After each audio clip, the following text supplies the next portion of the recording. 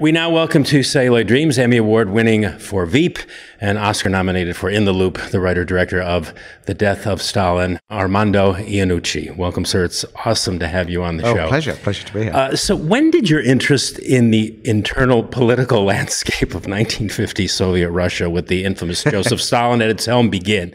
I mean, were you always drawn to that period historically? No, I mean, you make it sound like, for 20 years I've been trying to make this movie. We've been trying to make this movie. No, I'll tell you what it is. I mean, I was a little bit aware of it. I'm a classical music fan, and the music of Shostakovich, great Soviet composer, who was under the shadow of Stalin for a while. Right. Stalin criticized one of his symphonies and one of his operas, and he kept trying to make it work with Stalin. Yeah, he then wrote a symphony which was like an apology for past mistakes and things like that. So that fascinated me.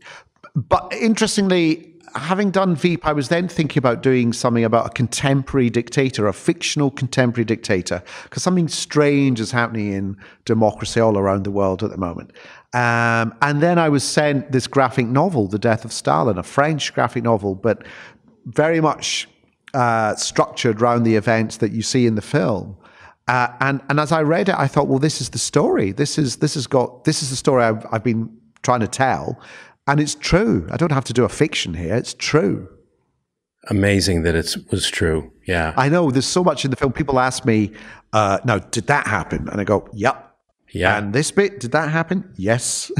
Well, when you adapted this from the graphic novel, from Fabian Nuri's comics, when you wrote the screenplay, what was it that you took from the source material? Was there something you took from the source material that you felt was absolutely necessary to carry over into the movie? Or was that already in the comic? Well, I think it was, it was an instinctive thing. As soon as I read it, I was on the phone to the producer saying, yeah, I'm in. Trying to analyze what it was, I think the structure of it, that just worked so well, but also the fact that it was based on true events, because as I was reading it and as I was thinking about it for the film, it's a combination of like crazy, mad, hysterical comedy and yet, potentially rather grim subject matter. There's gulags, torture, shootings. And how do you make both of those work together? And I think they only work together if they've arisen from the same source, which is the truth. So in writing the film, I went out to Moscow, I went and researched, spoke to people who grew up under Stalin at the time. I went to the Kremlin, I went to Stalin's dacha.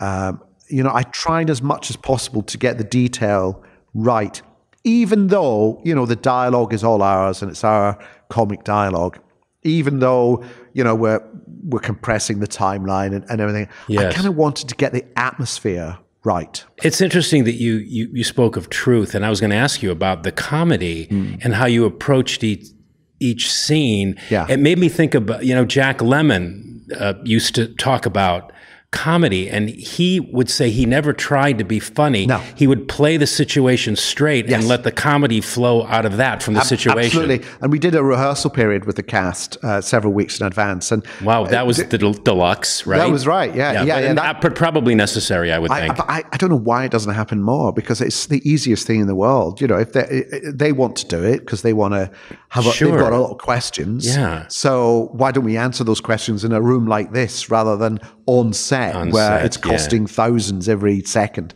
And so we do that. But yes, that was the first thing we all understood, which is play it straight. The situation is funny and tragic at the same time. Don't try and sell the gag, just say the line and say it as you mean it. But also, they're all actors who understand that and know that, each member on screen, each character on screen is fighting for survival, underneath. It's no joke to them. Right. It's not funny from their perspective. Yeah. Well, I mean, finding humor in a ruthless dictator whose government was responsible for famine, labor camps, and mass executions. I mean, that's, I was, when I first saw the movie, knew nothing about it other than some things I heard in the background when it opened to Toronto and stuff. But I was gobsmackingly taken aback by the casting, which I would call audacious. And if you told me the names of the actors who were going to be playing these parts, I'd say no way, no way. Because one of the things that makes the movie that your performers just soar. What was the criteria for casting? I mean, Steve Buscemi is Nikita Khrushchev. I was thinking, what's he going to play next? William Howard Taft? I mean, and well, the entire cast is brilliant. But I said to them all, we're not doing impressions here. We're not trying to get, we'll try and push you visually in along the right lines, but it's about capturing the spirit of these people. And the fact that we're not doing on Russian accents, so we're doing it in your own voice, because I want this to feel real. I want this to feel like it's happening now. Yes, we've got the details of 1950s Russia behind you here, but I want the audience to engage with you now. And it's about having funny bones, and yet at the same time, funny bones and acting chops. It's the combination. Steve is interesting because I knew he had to start off as this sort of almost like the clown figure at the beginning, an interesting and yet arc, turn into a dictator, really. And he can do both. He's been gangsters, he's been funny man, he's been, he's done everything, and that's why. If you inhabit, and also if you write the character as a three-dimensional character and get them to play it three-dimensional, you can't think of anyone else. You can't imagine an alternative. I'll bet none of these real men, though, these real characters, tossed around the word fuck as much as they do in this movie. Or maybe I'm wrong about that. Well, no, I mean, the things were, Khrushchev and Zhukov, they were pretty kind of, their language were earthy guys. Salty. Yeah. Well, was the script funny to read? And I guess my question is, the movie is a superb tonal achievement. And I'm curious, I guess, how much of that actually manifested itself on the set, or was reading the script as funny as watching the movie? No, I guess when we sat down and did the table read with all these people, it was funny. It was, but also it was moving. It was dramatic. I was just aware that at all times there are two things running through the film, which is the comedy and the tragedy, and they have to help each other, and they have to arise out of each other, which is why I wanted to make sure that they arose out of the truth of the situation. And we could see, as we were doing a scene, there's a big scene near the end where Beria scatters lists around and blames each one of them for signing death warrants and so on. And we were aware that this scene goes from high comedy to high tragedy and then back to comedy again. And getting it right was, that rehearsal period was invaluable, because it was about finding that tone so that we could play a comedy for real, so that the behavior didn't change when we went into a more dramatic moment. I think that's a perfect explanation why this movie works so well. And then having this edit, the edit, I did 5 months. Very quickly I was able to get it down to the right length. And then 4.5 months of just making sure every frame, every moment tells two things at once, tells the comedy and tells the tragedy at once. When it was announced that Stalin had died, a lot of the people, was it true that a lot of the people in the Gulag cried? The people he put there? Yeah, they could not believe that it was Stalin that put them there. Yeah. This myth grows up, this unimpeachable character, the fatherland. And so they convinced themselves someone lower down in the order had put them there, or it had been a mistake. That it really wasn't. He wasn't really the one that was at fault. No. And you get, not trying to draw too much of a parallel. You speak to people who maybe are Trump supporters but are very religious, and you tell them about the kind of the moral issues about some of Trump's behavior. They don't want to acknowledge it, because it means questioning everything. Means questioning everything. Because see, one of the things, aside from the humor of this piece, that I think more than any other film that I've ever seen ever, that it kind of makes you, what made me contemplate what leadership actually is, and what, especially considering what went on during the time period that the death of Stalin takes place. I mean, and in Europe in the early 30s and 40s. Yeah. What do we really want? What are we really looking for in our leaders? And when you look at the rise of, you mentioned it earlier, these conservative political movements emerging or reemerging globally, it's chilling. And it's like, I'm thinking, well, you know, we're all headed for wherever we're going to plummet. We might as well laugh our asses off. Otherwise we'd be like, you know, why go, wailing and gnashing our teeth? Well, but part of the issue, I think, is that there's now, you know, several generations have grown up not knowing anything else other than democracy. So if they're jaded by democracy, if they're frustrated, if they're angry with democracy, they start to think, oh, well, what's the alternative? There must be an alternative. Oh, someone else is coming along suggesting, why don't you do it my way, which, you know, give me all the authority, you know, because they haven't been through that period, the 30s, the 40s, and 50s, when there were many, many examples of that kind of system of government. And if people watch this film and are then prompted to go and then try, you know, look at the history books and examine what else was going on at the time, then I think that would be useful. You mentioned people being angry over democracy, but there's no anger in this piece. And it would seem to me that it ought to be there, but it didn't feel angry. I don't know where that's coming from. I was just trying to analyze your uncategorizable movie. Right. Okay. It's a sort of fact that this behavior was accepted. I think that's it. And yet underneath, people realized that it was unacceptable, but they didn't want to say. That's what happens. It's where the silence is the loudest noise, really. It's the not objecting, you know, not being the one person to put their hand up and say, I disagree. Yeah. Because you'll be shot. And so everyone convincing themselves that what was happening was fine.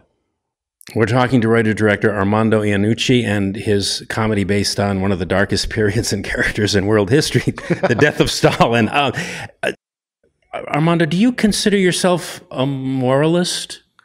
I don't know. I mean, I don't want to tell people how to behave and how to, you know, it's up to you. It's up to people to work out their own sort of value systems and so on. And that's why I'm trying to make it, you know, looking at something like the death of Stalin, I'm not saying this is the good guy and this is the bad guy, and that's how they'll stay throughout. I actually want it to become quite naturally more complicated than that. And the person, like someone like Khrushchev, goes through a change. Also, someone like Beria, who starts off as the arch villain, you sort of see a bit more of him. I'm not saying you sympathize with him, but by the end, when something happens to him, you're kind of engaged with it. And I want people, because I think it's what it is it's not really telling people how to behave, but just asking them, how would you behave?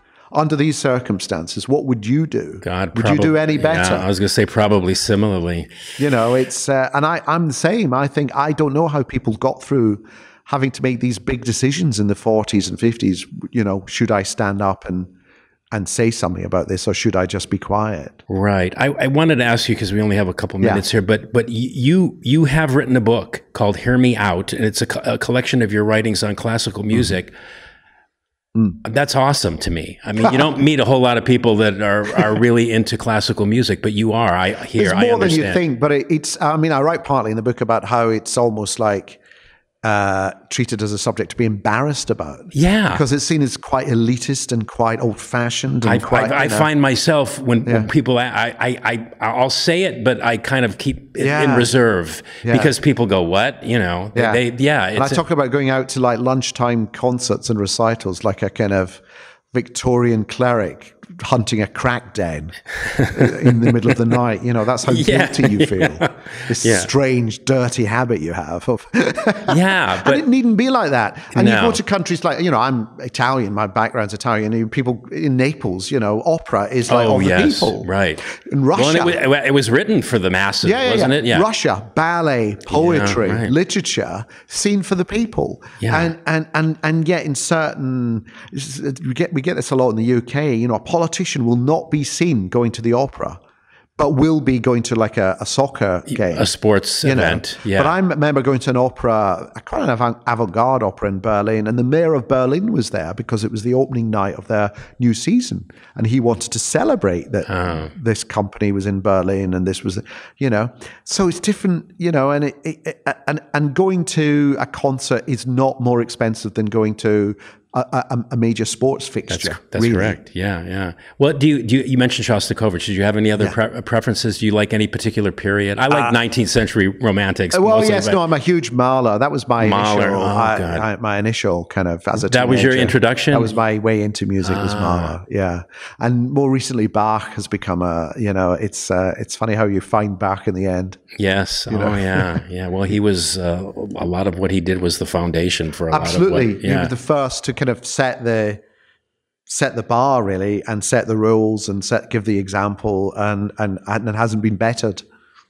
Well, the movie is The Death of Stalin. We've been in conversation with Armando Iannucci. He's writer-director of The Death of Stalin. It's a very sophisticated, funny movie with wild and crazily odd comic rhythms and vacillating tonal shifts. And if you ever doubted that anyone would or could make a rip-roaring, laugh-out-loud comedy side-splitter about the death of a brutal Russian dictator, well, doubt no more, because Death of Stalin may just well be the laugh riot comedy of the year.